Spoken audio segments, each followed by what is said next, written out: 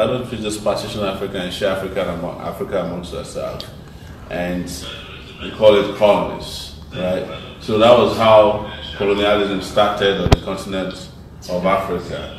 And everybody in Europe that had a gun went to Africa in search of people and resources that they could control. So the Italians, went as far as Ethiopia, but they weren't so lucky. They were defeated in Ethiopia and they ran back. They had the brief states also in Libya. And that was how Gaddafi came about. I think Gaddafi was known to have told one of the colonial masters when he was expelled from school as a rascal when he was younger, that you drove me out of class, I'll drive you out of this country. And that's what he went out to do. But they never forgave him for doing that, yes. The Brits went to Nigeria, they colonized Ghana, and a number of places. Even Portuguese people went and colonized Angola, and I think Guinea-Bissau. The French weren't too nice. They colonized everywhere they could find.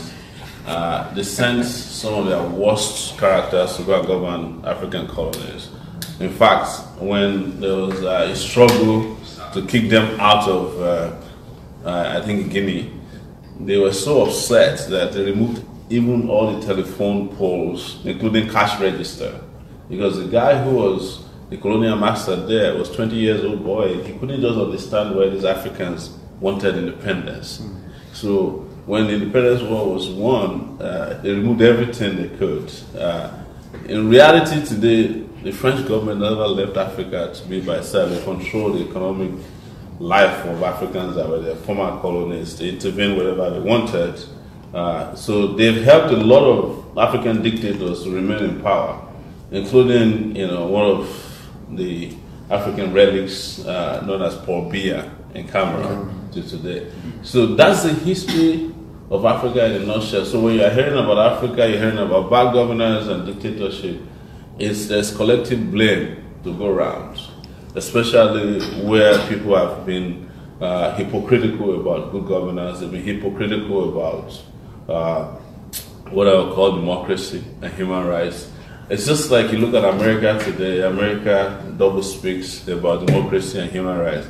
When the Saudi Arabia, they are fine with, the Saudi Arabian monarchy, and up to the point that they are so good with Saudi Arabia that the Saudi Arabian leaders could go and kill a journalist, and America will say to you, hey, yes, it's a bad idea to kill a journalist, but we're still going to continue to do business. We just got huge orders for our weapons from Saudi Arabia, so we have to keep it while we find out who killed the journalist. By now, everybody knows who killed the journalist Khashoggi, right? Jamal Khashoggi.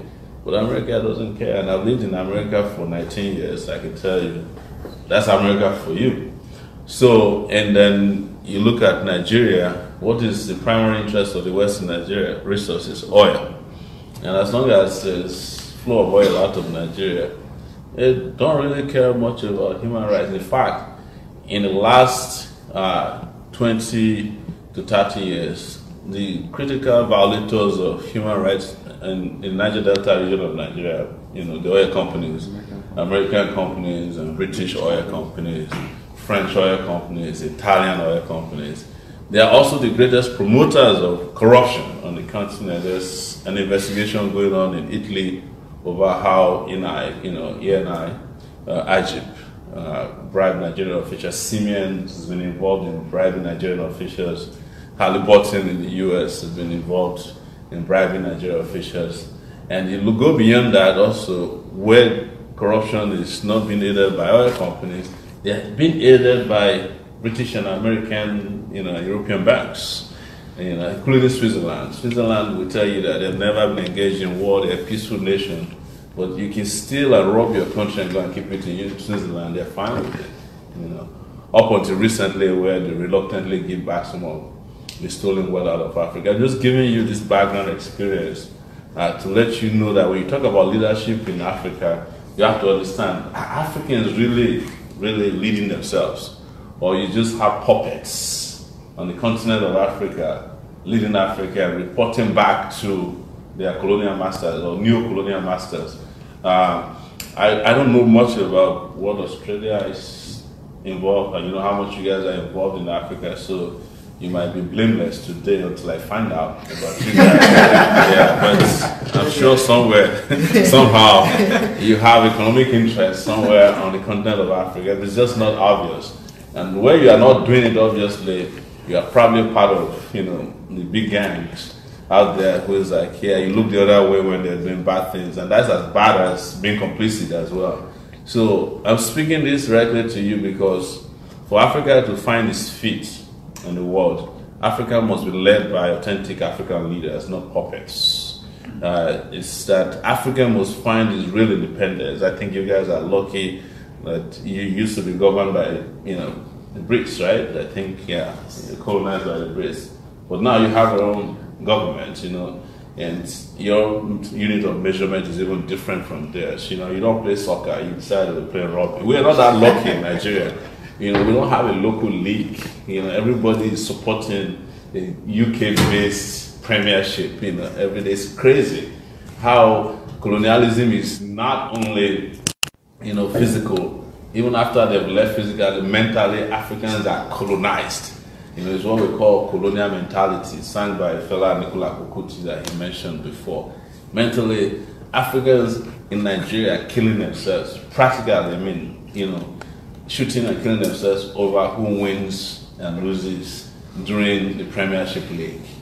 And it doesn't reduce their poverty in any way, it doesn't improve their lives in any way, but if you're not a Man U fan or an Arsenal fan or a Chelsea fan, you're nobody in Nigeria. So that's what they call seriously colonial mentality. So I'm reaching you with that background so that you can understand very much what Africa is today or where Africa is today.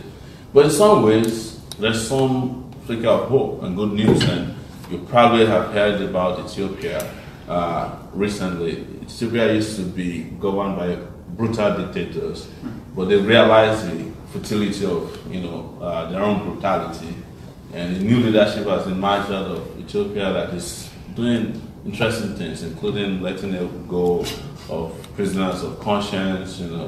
There's less crackdown on dissent. I heard, and I'm not sure of this, so I'm not misquoted anywhere. Today, I think they have for the first time a female president because the old one there resigned, and there's a younger person who is now the premier of Ethiopia who is doing so many interesting things. So, just in a nutshell, what Africa needs is a generational, transfer of power. There's a huge generation of Africans out there who have gotten out, seen the rest of the world, had the best exposures they need to understand how the world is working out there, and they are willing to come back and take Africa to the next level, so that Africa is not seen as this place you must go and find resources, but a place where you can go and interface and interact with real people. When I start my classes every year in the US, I show a movie to start my class. It's a movie you probably seen it, but it goes mostly crazy. And I ask my students if they believe Africa is still like that. They say, yes, I can't wait to see Africa. And their own concept of Africa. Yes, it's what is in that movie, is like Africans running around without clothes on, and someone throwing the bottle of Coca-Cola down, and African worshipping the bottle of Coca-Cola. It may not make much sense to you, but look, if you look at it, what is it that Africans are worshipping? It's something that someone transferred to them to tomorrow, because they abandoned everything they know or they've ever heard about, and it is what the white person brought. The white man brought to Africa that's authentic to Africa, including the sports, everything that is not out of that's not from Africa is what Africa sees as authentic. But this new leadership that is coming the way of Africa is going to make things different. It's going to interact with the rest of the world differently because we understand the world. We are going to try to process our own goods and services without having to send cocoa, for example, to Switzerland to be processed into chocolate, which is always amazing to me, that you have to send cocoa to Switzerland that doesn't grow cocoa and it's made into chocolate. And most Africans who grow cocoa have never tasted chocolates before. Yeah, and if you show it to them, they're like, wow, this is interesting. So it reminds you of the Gospels, it's crazy. Like, somebody throwing a wrapper of chocolate out of a car, and like Africans are like holding on to it, like the wrapper was like, wow, we've never seen this before, and they start worshiping it. But cocoa is from, Ghana, Nigeria. Same thing with oil. Crude oil is taken out of Nigeria. Nigeria used to have refineries, but we don't have refineries anymore. We take them out.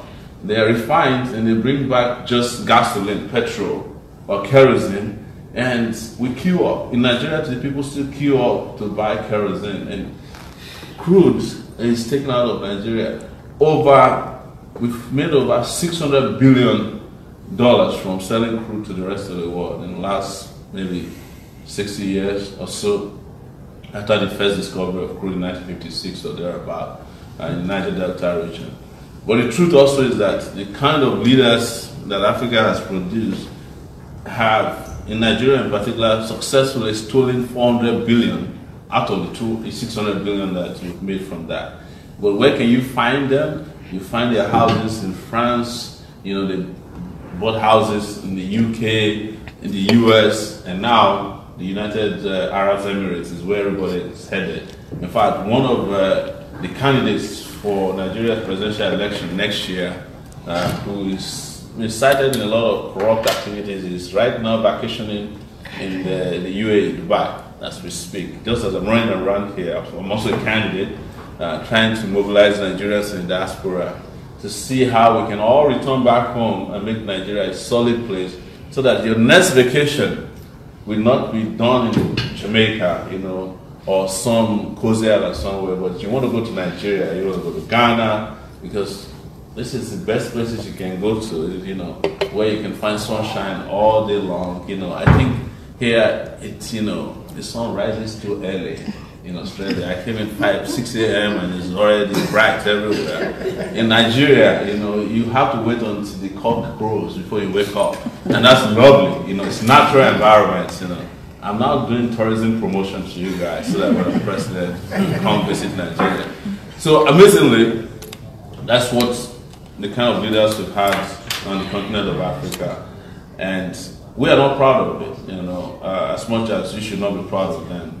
We are also not proud of this kind of leadership. We know what they're about, we know how they came about, and that's what I've tried to explain to you before now. So, but what is the way forward for Africa is what I'm telling you, that there has to be complete overhaul of our political processes and programs and projects. There has to be complete overhaul of the continent itself, diplomatically, politically, culturally, and traditionally.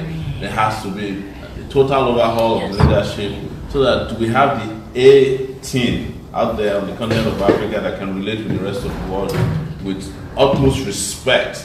I say to myself all the time that there's no way anyone, even if you're a Boy Scout in a European country or even another African country, can respect Nigerian leaders, because I sit down with them all the time. I do interviews with them as a journalist. I talk to them and they don't have anything upstairs. So even if you want to respect us, you have nothing to respect, because you have people who you could refer to as dummies running countries that have like 200 million people. And I could name names, but you probably won't know some of them. But you can do your Google search.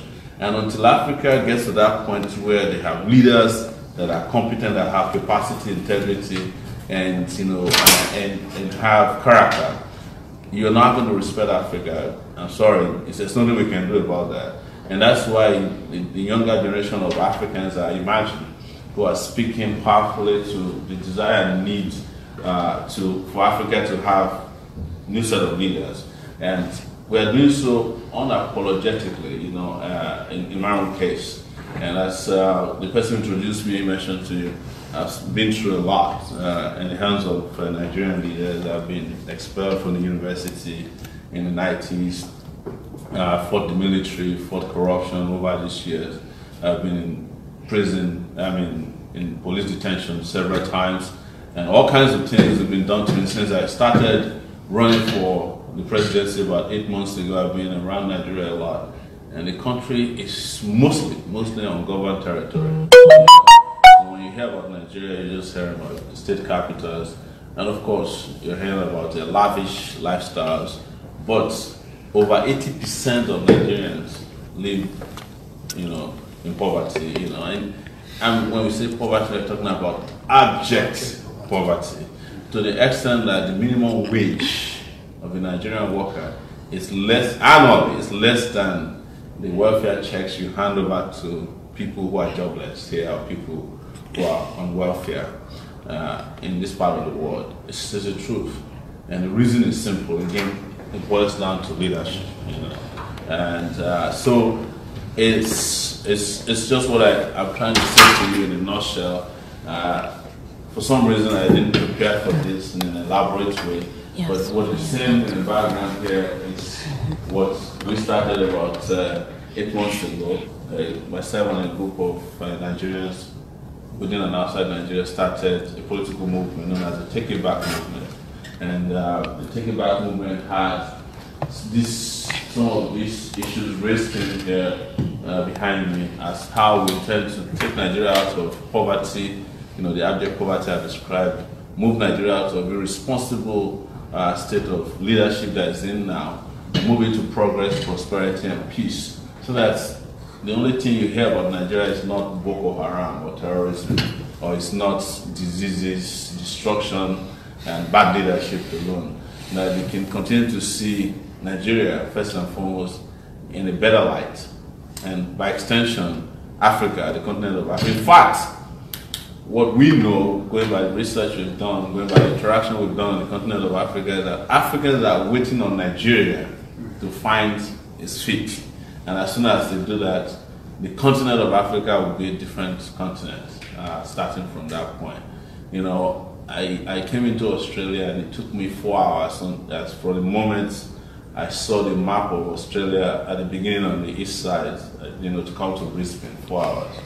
And if you look underneath the plane, you can see infrastructure, you can see a country somehow that is well planned, and I haven't seen a country big enough to be able to speak categorically. I've been told that Queensland, which is a state here in Australia, it's almost as big as Nigeria. It's bigger than Nigeria, right? And so it's massive, but infrastructure is working everywhere. You have great schools. I went to my friend's school today, Michael, who is one of our stars, and it's amazing how his high school looks. And my university that I graduated from some 30 years ago looked like a piggery. You can't even send your pig to go to this university. And I'm not speaking bad about Nigeria, it's just the facts, of life in Nigeria. And so how do you get there? It's what leadership would mean, and it's what we want to do. So about 2 months ago, we started a political party registered in Nigeria, and I'm presenting myself as a candidate for the presidency of Nigeria to replace the old guys. I have two major opponents. One of them is 72 years old. The other one, officially, is about 76.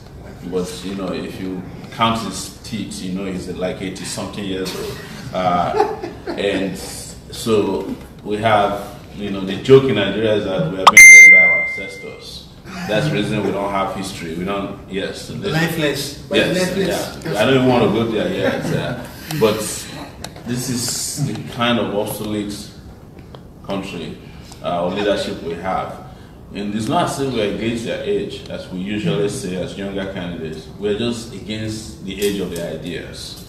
That they cannot take a country that is as vibrant and dynamic as Nigeria to a level of progress and prosperity that is desirable at this time for us. So we're presenting ourselves, and these two guys are older than Nigeria. Nigeria got independence in 1960. Nigeria is 58 years old. The youngest of them is 72. The older is about 82 or thereabout. Nobody can really tell his age. Maybe his doctors in the UK can tell you the truth, but they never come out and tell us the truth. This is part of the problem too. Is that we don't even have hospitals that can treat our presidents based in Nigeria. So anytime he has a headache, he has flu or cold, he's put on an airplane just out of the country. He might be gone for 100 years. I mean, who cares? It's Nigeria. He comes back whenever he wants. And stupid Nigerian politicians will put a signboard at the airport welcoming him back in like huge billboards. So, without much ado, just too much distraction or digression from where I am, I'm just speaking right from the bottom of my heart to you here. And for those of you who may not be Nigerian, speaking right from the bottom of my heart about African leadership. For me, it's nothing to write home about right now. But if we do it right, if we get it right, if we allow a generational transfer of power to more responsible, younger Nigerians who have exposure, who have integrity, like I said, character and capacity, we will find an Africa that can engage with the rest of the world with respect and with dignity. And Africa as a continent that finally will regain its foothold in amongst community of nations around the world. When I say Africa, I'm not referring to Africa as a country, but Africa as a continent, just like Australia is a continent. But we need that. We need that leadership change so bad that I can't even tell you when it should have happened. I think it should have happened even 58 years ago, so that we can not continue like this. That much I know. And for those who may not care, if things continue like this, at some point Africans will revolt, and something had to give or has to give at some point, and it's a matter of time before that will happen. I don't know where it will happen first, but pray that it doesn't happen in Nigeria, because then you are waiting for a calamity or a catastrophe that is going to involve 200 million people. The world must have to wait first if anything goes wrong in Nigeria. So on that note, I want to thank you all for coming once again. I've been told that this is supposed to be interactive, but I've mostly been speaking extempore and going all over the place. So I hope you've picked up something in my talk here today that would make it possible for you to ask questions, make suggestions, and engage fruitfully. Thank you so much. There's a question at the back. Sorry, you're going to need a microphone. Dr. Kira, maybe. Yes. Hi everyone, my name is Obina. I'm currently a UK student. I was on campus and I thought actually. Sorry I'm late. Yeah, I had placements as a company. I may have missed some of your point, but I just want to, my real concern about all of these manifestos, as much as the many manifestos others will have least, I'm far more interested in the how, the question of how. It's not about the least, it's the how. Perhaps let me just pick one or two from the health and education. How do you want to get it done? Yeah. Thank you. Are there other questions that I can take more than one question at a time? Yeah, do you want to? All right, okay. So, thank you. It's a very important question, and we get asked this question all the time. I will start with a how by telling you how have we gotten it wrong. And just why the description about African leadership is we have been putting in these places very sensitive position people who have no idea how to get anything done. So how do we get it done? Starting with health, for example, is to look at what's our population in Nigeria, what are our health needs, what are the most basic health needs we have in Nigeria. I will tell you that when it comes to health in Nigeria, we are at ground zero, almost ground zero, to the extent that most Nigerians have never seen a doctor before in their lives, and most of them have seen a pastor, they've seen an imam, they've seen a babalawo, herbalists, but they've never seen a real doctor.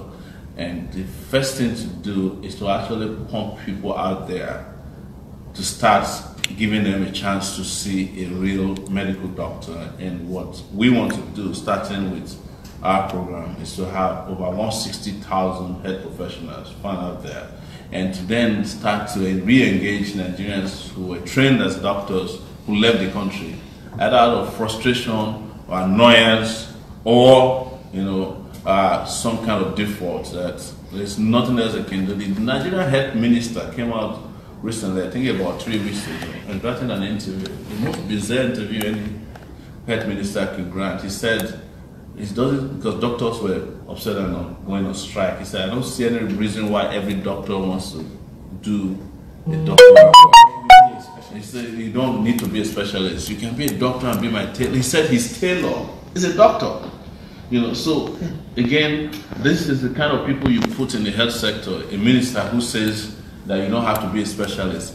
In a country that is in need of millions of doctors and only can boast on register of 42,000 doctors in Nigeria.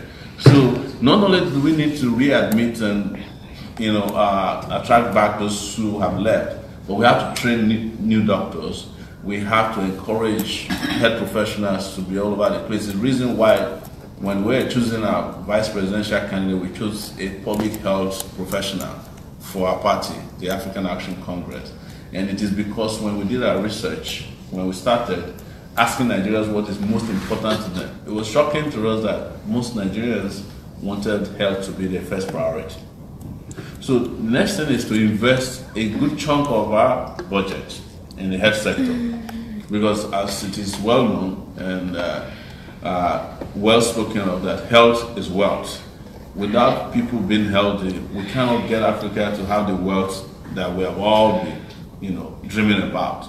So what is this going to happen is to look at what is our budget on an annual basis and how much are we dedicating and devoting to health, the health sector, and what is the real health sector that we need to start with. And I think the investment has to go into the primary health sector first, because you look at people who are most vulnerable, they are women and children. A lot of women who get pregnant don't actually get to deliver their babies. The ones who get to deliver mostly die before the babies are delivered during delivery. And most kids don't have access to what you take for granted here, immunization. They're not immunized against all kinds of killer diseases. So most kids end up dying in a high infant mortality rate in Nigeria. I don't need to repeat that anywhere. We are part of whatever terrible statistics out there in terms of health. So it's to look at how do we take care of all these people by way of investments, by way of making sure that at every level that we can provide primary health care first, that we do that. And then, of course, we go to the secondary ones where general hospitals across the country, they exist, by the way. They do exist right now, but they are in dilapidated conditions, that we start reviving them. And interestingly, we are hearing from a lot of Nigerians who are medical professionals abroad that if we can provide the enabling environment for them to come back home, they will even come back home and work for free. Some of them have contacted us that they want to do telemedicine. What is telemedicine is that, look, we can remain here in Australia, but provide a hotline for somebody who is in need of medical help to call a number, and we can provide telephone-based kind of medical support immediately to say, okay, this is the kind of, if you tell me your symptoms, this is the kind of medicine you can take to relieve you of that. And then they can have a team that is coming in to visit Nigeria from time to time, as they do in Ghana. So there are a lot of ways that this will happen. And I'm just giving you some of the hows that we tend to do this. When you talk about education, you have to look at how many kids are there out of school. 13 million kids in Nigeria out of school. I mean, they have never been to primary school before. You know what primary school is, right? They've never been in school. They've never been within the walls of primary school before. And what do we want to do? How? We want to invest 100,000 naira each on each of those kids to bring them back to school, so that just like you do here, we can criminalize sending your children to hawk on the streets instead of going to school. Because if you don't go to school over here, the school will come to you, call the father, call the mom, what's wrong? In the US, where I lived for 19 years, if you don't send your child to school, police is going to come knock your door in the evening and ask you why you're keeping your child away from school. that should be the way it is in Nigeria if we make the right investments, you know. And today, even Wharton, Liberia, the president of Liberia, just made tuition free in Liberia for their students. We would do the same in Nigeria because we have realized, and this is something we're doing even when we're student activists, that it was better to invest in health and education in particular than to invest in other things that we're told will make Africa great and prosperous. It never happened. What did the World Bank and IMF come back to do about 2 weeks ago? They came to apologize to us 30 years later that we have been heading in the wrong direction. Their policy advice, which was basically the structural adjustment program, was not going to help Africa to attain prosperity. It was health and education that would have done it for us. Because that is what did it for you guys in Australia, and it's doing it for you in Australia, is what is doing it for them in India today. And every country that is doing well globally, they are doing it based on education, and education is what is going to bring about great health. But in Nigeria, we were just told to go and do whatever we can do, as long as Nigeria was properly prepared for Western countries that wanted to bring in their products into Nigeria.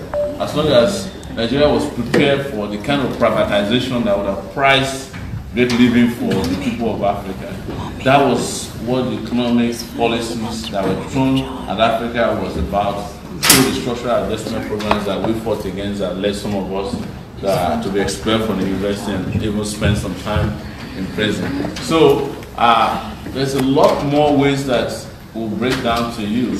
But unfortunately, our party has been suffering in the hands of our opponent parties. Every time we bring down ideas, they steal them and appropriate them to themselves. So when we give out a breakdown of ideas, the next thing, the ruling party will steal the idea from us and they will not even give us credit for it. So we have been careful not to expose too much. Sorry, yes. That's plagiarism. What? That's plagiarism. Well, I don't even know what to call it. But we know that they will steal anything, you know. So I think it's content stealing. They steal our content and apply, including today before I came here. If anybody was following us, we were talking about Badagry Expressway that doesn't have express included in it. So we talked about, because we went to Badagry, it took us about 6 hours to go to Badagry and come back, which typically should have been 30 minutes. And we said, you know, that Badagry people should succeed from Nigeria. That's how we describe it. Yesterday they met at the Federal Executive meeting and allocated money to that road. But it probably is a gimmick, it won't be done. We know that. But this is how they've been engaging with us and engaging with our ideas that we've been putting out there. People can, of course, download this and read more. Everything I'm telling you is broken down, even in the document that we have uploaded here, so it's not difficult to find. But I'm just kind of breathing life into it by way of engagement and interacting with the content you have behind me as to how best we can pull Nigeria out of poverty by investing a lot in education and health, as opposed to investing in politicians and their lavish lifestyles. Thank you very much. My name is Ruben. And let me first start by answering one question, or should I say suspicion, you have about Australia. If you're trying to dig into what role they are playing in Africa. Yeah. Well, for now, so far, I can actually, let me say I'm in testimony, because I'm actually here on scholarship, fully funded, you know, by the Australian government. Wow, that's good. And at least I can attest to the fact that there are so many people. In short, I'll be leaving, I'm finishing tomorrow, you know, and then I'll be going back in December. Congratulations. So we had this pre-departure briefing. And I remember very well, when we were having a pre-departure briefing, those who oversee the scholarship program in Nigeria, the person came and what she told me was, this time around, the next batch of awardees will be starting in January next year. And in the whole of Africa, Nigeria actually got the highest score. It's over 30 people. Wow. When I came, we were over 5,000 who had applied. Only 8 of us were taken. So for me, it's a plus. You know. And having said that, one important issue, and I truly want to appreciate you for one thing you've done. And I also I follow that path. And, it's a problem for most Nigerians, especially for those of us who have the exposure or opportunity to, go outside the shores of Nigeria. In terms of being honest or being sincere about the situation of things in Nigeria, a lot of Nigerians don't want to be honest about it. People want you to talk about Nigerians being corrupt or things are bad. They don't. But then I'm someone that believes that if you have a problem, until you admit and you acknowledge that that problem is there, you can't solve it. One key problem we have is security. I was born and brought up, spent almost all my life living in northern parts of Nigeria. I grew there, schooled there. I worked for over 7 years before I came here. I have been fortunate to have escaped the suicide bombing, Boko Haram attack in Bauchi State in 2012. Wow. So I know the situation there. There are times when I'm driving, ordinarily from Abuja to Bauchi, if you're driving, you take about 4 hours drive. But then sometimes it takes me about 8 hours, because the road is not safe. Checkpoints and all that. And this one is a serious problem. And there are agitations from certain parts of this end. Let's separate. But then I believe you're running for president and you want to you're not looking at separating or pulling Nigeria apart. So what's your approach towards security? That's one thing. And also the other one is what's your concern about food? Food production is really important. Food security. Yes, yes. Thank you so much. Before you raise Australia too much, I was actually setting a trap for you guys. Now you fell into it. This currency in my pocket is made in Australia, right? Have you guys heard about Securrency? A company in Australia that makes currency. They're actually involved in a corruption scandal in Nigeria. So I caught you guys red-handed. Now you know. So they make this currency supposed to be transparent. By the time they got involved with Nigeria, they had a deal with the Central Bank of Nigeria and it involved a lot of corruption. I don't know if the people involved were eventually punished in Australia, but the ones in Nigeria only got political and social promotion. The more money you steal in Nigeria, the better. So Australia has been, some Australians too, were involved, but that is not to overshadow the great things that they've done with you guys. You see, Nigeria used to be such that we not only sent our children to school abroad, we used to pay salaries of countries that had, financial problems. We were the Father Christmas to Cuba, to Ghana, to South Africa at a point. It was a reason why when I went to South Africa, South Africans were mistreating Nigerians. I got upset because I knew when we were growing up and we were fighting apartheid on the streets of Lagos and elsewhere in Nigeria on behalf of South Africans. And when apartheid eventually collapsed, Nigeria had gone so badly, terribly down the toilet of leadership that South Africa became a star on the continent of Africa as opposed to Nigeria. So, but answering the question of security, yes, we have Boko Haram in Nigeria, we have herdsmen, but the leadership in Nigeria is so horrible that every security issue in Nigeria escalates to something terrible.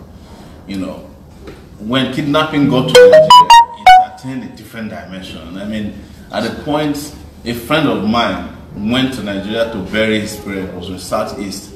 They had to bring the parents for the father who died to Lagos for them to, because if they travel to the east during that time, when kidnapping was bad, there's no way you make it out. That was how bad it was. So they had to do the burial, part of the burial in Lagos, and then went back to go to the US and they took the body back to the east. It got to a point they were kidnapping people for recharge cards. I'm sure some people don't know what recharge cards are here. What about it was that bad. Every security challenge in Nigeria has escalated to the worst. Security challenges in Nigeria didn't start with Boko Haram. It started in recent times with Niger Delta militants. But each time there's a security problem in Nigeria, there's always complicity from the highest levels of the Nigerian military. Either they're selling weapons directly to militants, or they are overlooking how to defeat the militants because of what they are directly benefiting from the security imbroglio in the country. And we've seen that happen when Buhari came to power in 2015. They went around arresting military generals, Air Force generals, naval generals, and they found monies hidden everywhere in their houses. Some of them they put in sewage tanks, some of them had under their cooking pots. There was money by these generals all over the place. There was an army general who was the chief of defense staff. His name is Bade. His village was overrun by Boko Haram, and the soldiers ran away from the village. But because his dogs were trapped in his house, he sent a helicopter, a military helicopter, to go and retrieve his dogs, and left his other villagers at the mercy of Boko Haram until Buhari came, and then they were able to drive Boko Haram away from the village again.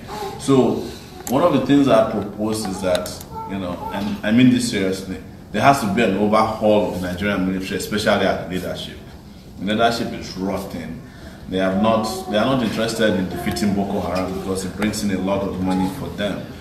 Even the idea of negotiating with Boko Haram to release girls is big business in Nigeria for these military leaders or the secret police. So until you do something about them, you are not going to defeat Boko Haram. You are asking yourself as a Nigerian all the time, where is it that Boko Haram gets its weapons from and the Nigerian states cannot get weapons from to defeat a ragtag army like Boko Haram? Is a problem of leadership in the military and corruption within the ranks and file of the Nigerian military. I have been a reporter for several years and found out when Buhari came out, his chief of army staff, which is still retained till now, bought houses in Dubai. And everyone is asking, where did he get money to buy houses in Dubai? So these are the kind of problems you have in the security sector. And I think the second question you asked was food security. See, Nigeria is capable of feeding itself and feeding even half of Africa. But as you know, the most fertile areas of Nigeria, or farming or agriculture, has been abandoned because of cheap oil wealth. Oil is what everybody is going to Abuja to collect money from at the end of the month. So nobody is growing crops anymore. Those days they used to teach us about cash crops. We still have them, but nobody is farming.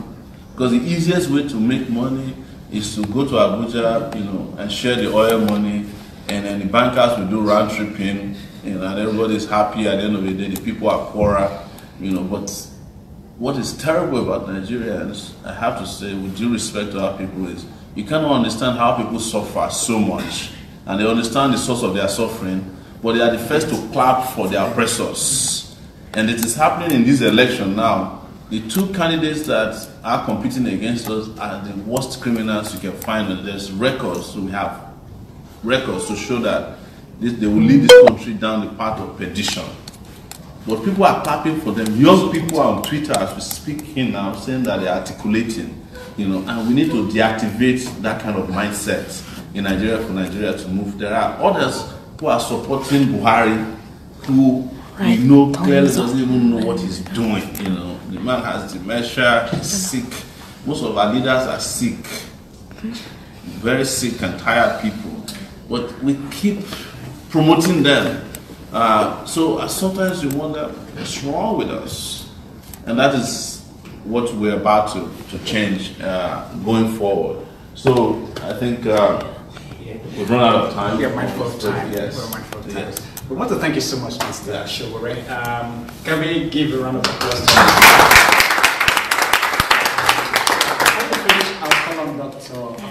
To give a bit of thanks.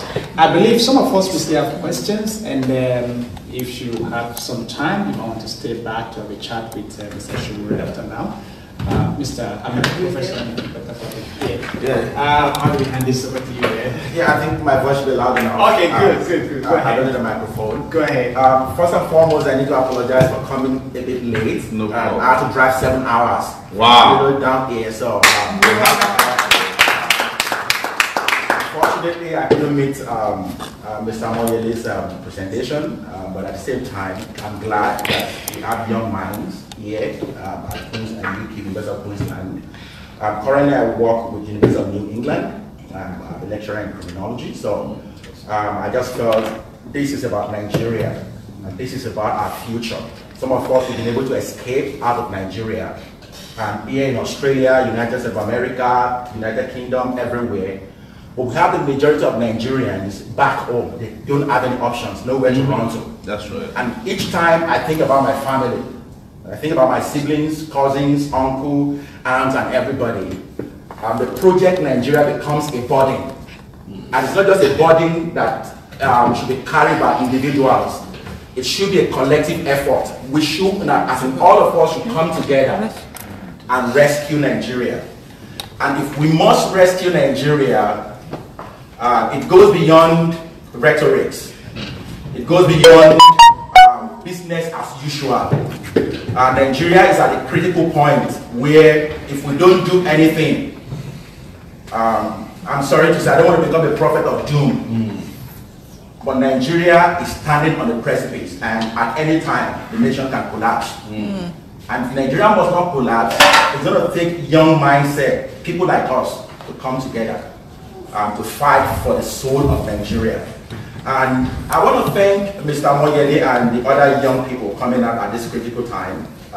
Even if at the end of the election, wherever the pendulum swings, I think we've sent a message to the old men and women back home that the young people, they're actually ready to fight for the soul of Nigeria.